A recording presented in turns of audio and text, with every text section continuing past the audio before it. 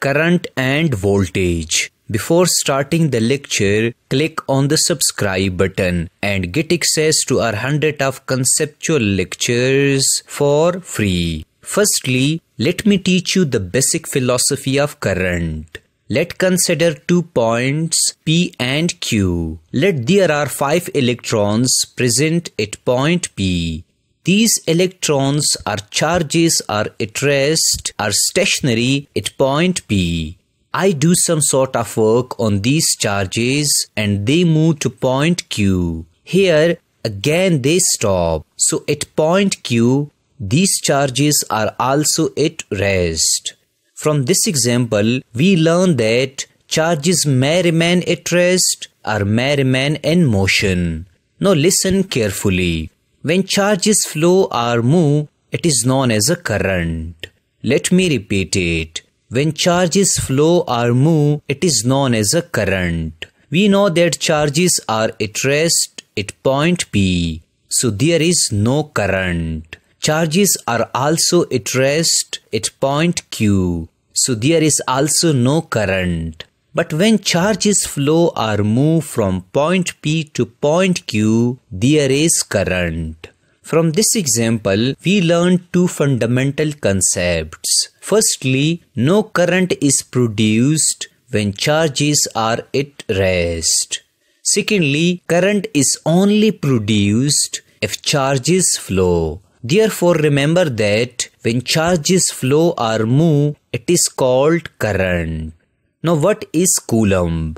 Well, we know that the SI unit of mass is kg. Similarly, the SI unit of charges is coulomb. It is represented by capital C. Let's consider a plate or bucket of bananas.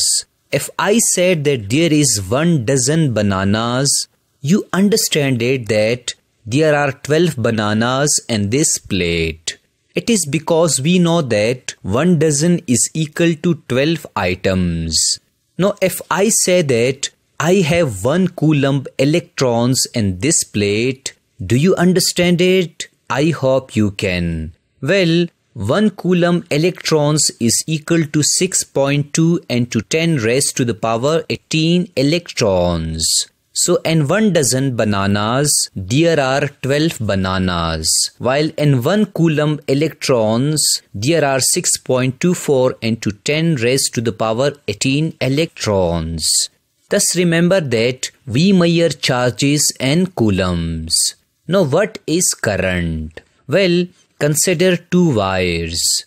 Let I select point X on this wire and point Y on this wire. I am interested that how many charges passes through point X in 1 second and how many charges pass through point Y in 1 second. Let I observe that 5 coulomb charges passes through point X in 1 second and I observe that 3 coulombs charges pass through point Y in 1 second. So the current in this wire is 5 amps or 5 amperes because 5 coulombs charges pass through this wire in 1 second.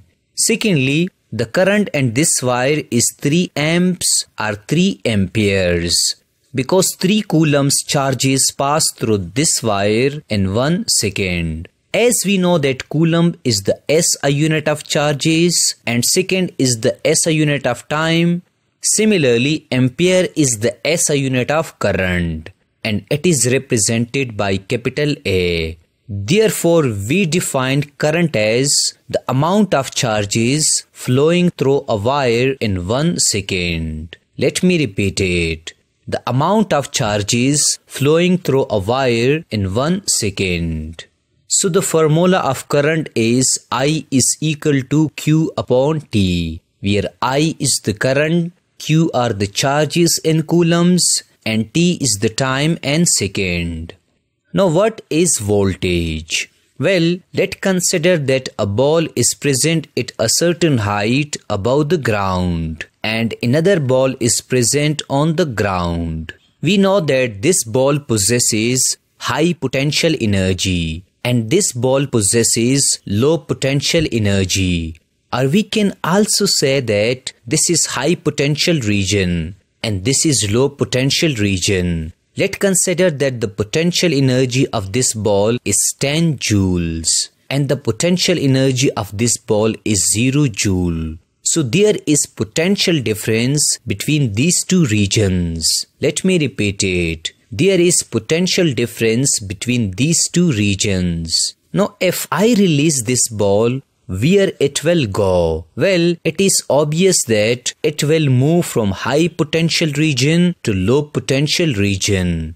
Here is a very important point which you must listen 100 times. When this ball falls down, it possesses kinetic energy due to its motion and we can utilize its kinetic energy. Let me repeat it. When this ball falls down, it possesses kinetic energy due to its motion and we can utilize its kinetic energy.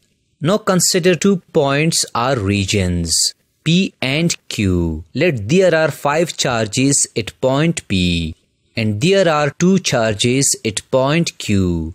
Let the charges at point P possesses high potential energy and charges at point Q possesses low potential energy. So point P is high potential region and point Q is low potential region. As we learn that ball moves from high potential region to low potential region. Similarly, charges also flow from high potential region to low potential region. Let the potential energy of the charges at point P is 10 joules and the potential energy of charges at point Q is 3 joules. The potential energy difference between these two regions is 7 joules. In case of balls, the difference in potential energy is termed as gravitational potential energy because the balls are present in the gravitational field. While in the case of charges, the potential energy is termed as electric potential energy because the charges are present in electric field. So this 7 joules potential energy difference is termed as electric potential difference. Now listen carefully. This 7 joules electric potential difference between these two regions is called voltage. Therefore, we define voltage as the difference in electric potential energy per unit of charges between 2 points. Let me repeat it. The difference in electric potential energy per unit of charges between 2 points. Now listen carefully. As we learn that when this ball falls down, we can utilize its kinetic energy. Similarly, as the charges flow, we can also utilize its kinetic energy. So we can utilize 7 joules energy of the charges to do some sort of work.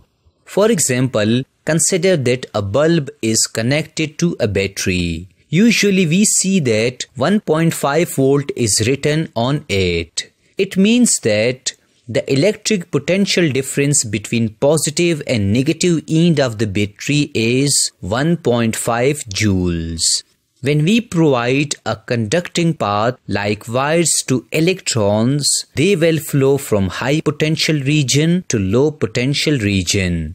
When electrons flow, we know that it is also called current. Secondly, there is electric potential difference of 1.5 joules. So these moving electrons possesses 1.5 joules energy. The bulb will convert this 1.5 joules of energy to light energy. Also remember that when this battery is dead, there will be no electric potential difference and no charges will flow. No flow of charges mean that no current. Thus we also learn that there is direct relationship between current and voltage. If we increase the amount of voltage, the amount of current is also increased and vice versa. This was all about current and voltage.